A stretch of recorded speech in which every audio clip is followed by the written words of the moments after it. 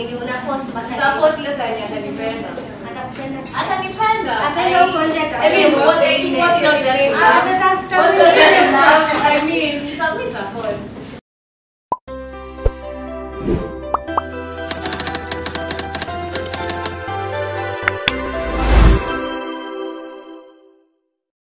Double cup, big straight, holy nuts. I don't want friends, I want Audis.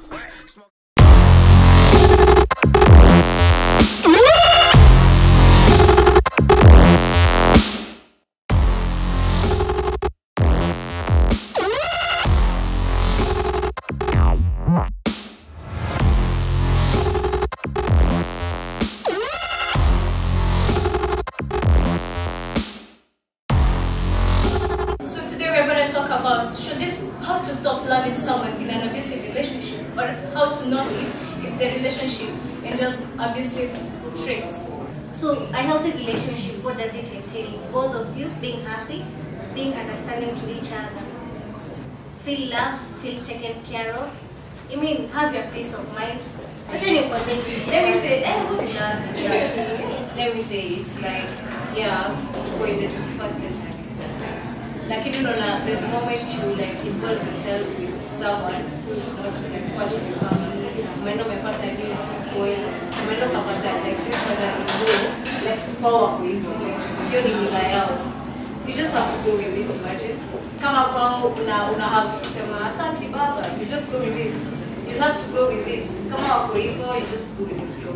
But cutie, umetoka kwenyu, a place where me and my dad hata to like ako hikiti niliko hikiti tunapiga story tunapeana distopa. Now you go to a family before you get a relationship unajua background ya the guy you with.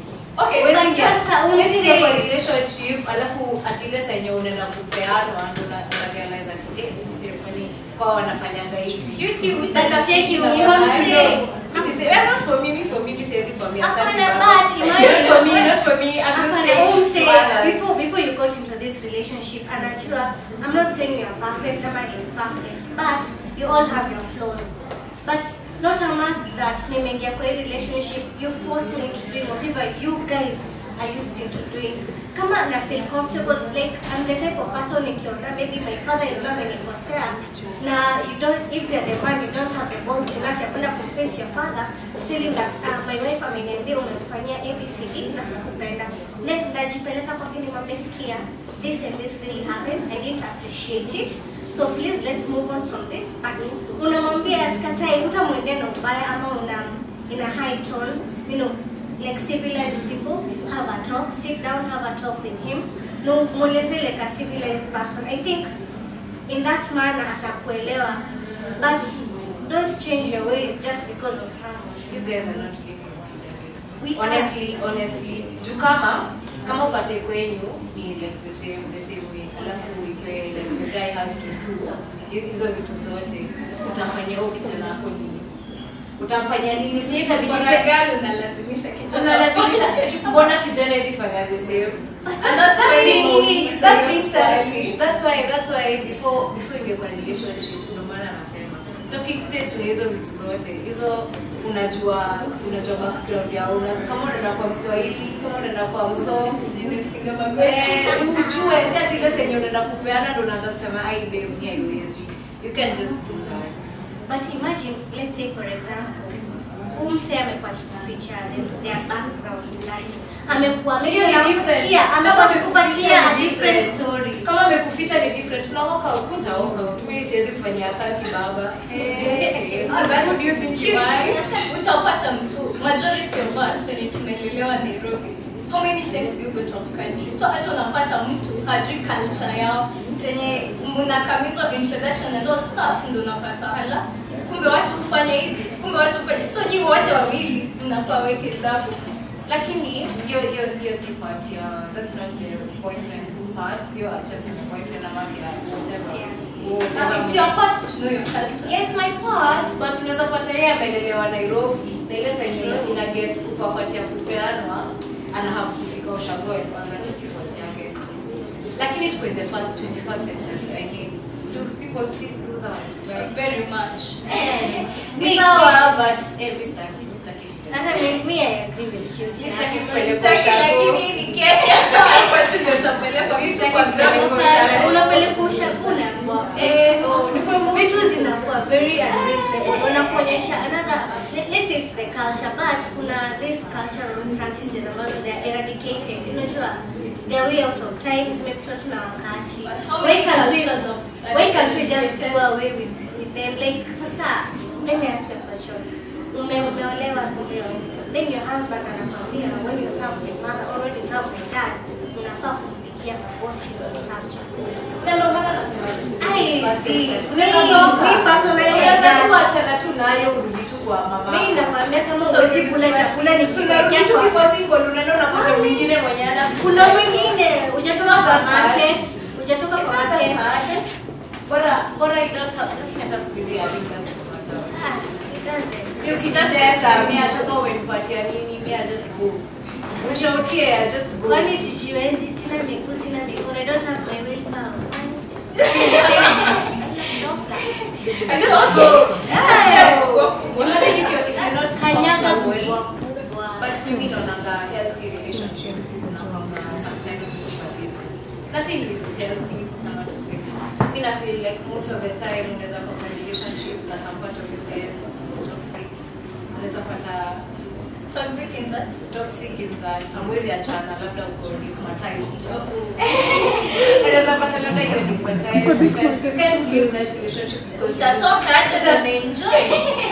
You know like you think that unakuwa vizuri na unakata. You can't leave it. Squeeze hata inafeel kama most relationships are based on that. So apparently, no, I get you. Like spending time apart should be part of a healthy relationship. Okay, it's not bad. You should give each other space. You're stuck at time, but space inakuwa kwa chana. See, space in that. Scare cute. I mean, space in that. Like we can still like nimeenda holiday, maybe nimeenda holiday ushago wetu. Like si lazima tubebane kila mahali. Si lazima tubebane, lakini space ni labda umeenda holiday na friends wako ni not even to unaweza kwa subabes kwa subasha na boyfriend wako anajogo shago lakini kwanza wenyewe last weekend nimeenda home na tukoreo shago na tu ameenda event kwa girlfriend wako kwa subabes na uko unangoja girlfriend wako kutext. It doesn't work like that. But seriously, let me say, what about toxic relationships? Unajua, we're in the 21st century. I think that healthy relationships are a part of, like munakuwa nasema we are being too healthy in a lead to being in a this toxic relationship. Ama unakuwa truly net on your partner anaona see unaweza mtumia naweza mpeleka na yeye hata anataka. So I can say that kama in your relationship, stick to your values, stick to your beliefs. Usiache your partner akupeleke vile anataka. Understand each other first. Mkiona mimi na mse hatu vibeness, hatu vibe. Then don't force it. Achana na yeye. Like kama go in love. Mimi can go in love with a force. Mimi sitaki kujua ta force. I can go in love force makalini, una force makalini. Ta force lesa yenye atanipenda. Atanipenda. Ataenda huko nje I mean, what's not the name? I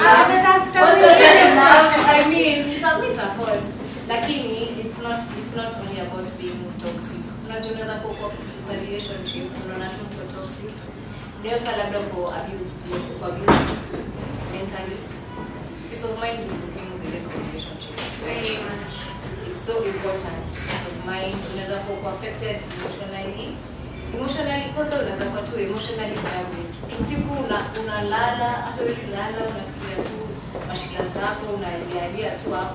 Mimi siwezi kuadvise. Guys, this advice is ukilia wewe toka. Ukilia wewe toka. Wewe ukilia tu hata mara moja tu hivi toka. Guys out there are ready to love. Kuna guys out there that are ready to love. Like hakuna hajuwetu hapo abuse. Generally ukiongelea stories za kuwa abuse they don't mean physically.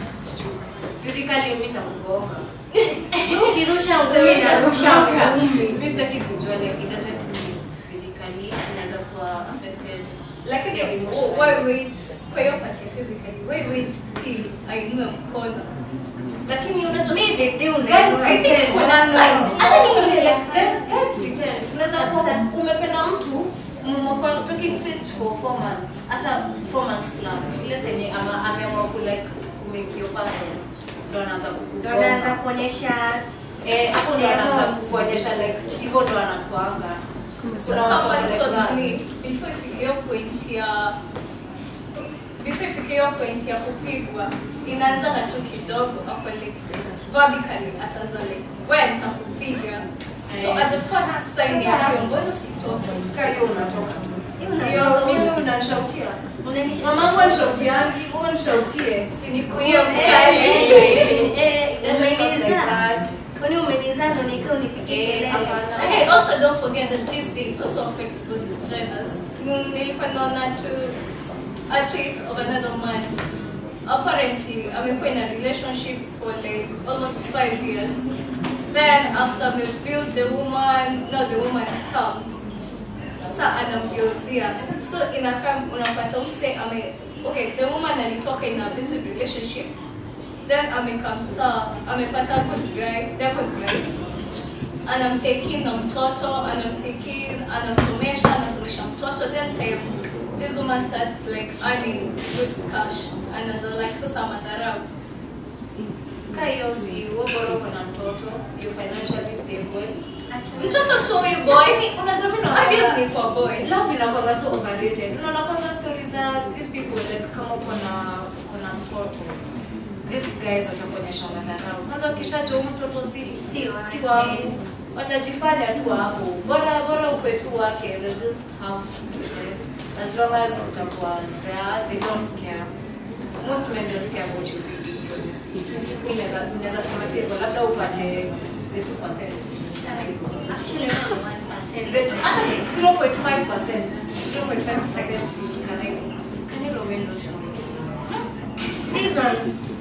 Anakwambia this minute nakupenda, the next minute anaona mwingine uko na bebe na nimekula tunaweza you know. Hata hapana squeeze unachambwa. So guys, I think we've heard from the girls in the Juice Squad. It's now up to you. Okay, chini, uangalie relationship yako. Hii ndo kitu like nataka. Should I want this for my kids? Should I want this for myself? Hata before fika kwa kids. Apparently, many of these abusive relationships start na vitu tumeona at a younger stage. Majority of us tumeishi plots, definitely tumeishi estates, tumeona vitu kama hizi. Mtu anapiga bibi, mtoto ako kwa environment, saa zingine hata ni wewe ndio mtoto unaangalia like your abusive nature.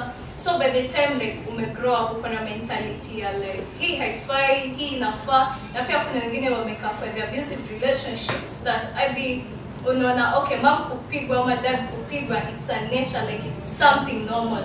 Apparently it's not something normal. It has led to many people dying. We have lost so many lives. We are almost losing also so many lives.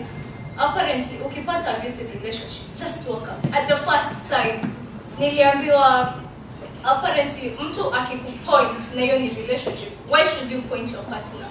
Just walk out. Be safe. We love you. Many people love you. You might be a great person. Unaweza nisaidia kesho, unaweza nipata huko nje unisaidie, lakini sasa ukikaa kwa relationship upigwe ukufe, haitakuwa na faida. So kindly just know the relationship you are in, know the person you are dating, also know their backgrounds. I've been your host Erin with my lovely girls Cutie and Zena. Hope to see you next week. Adios.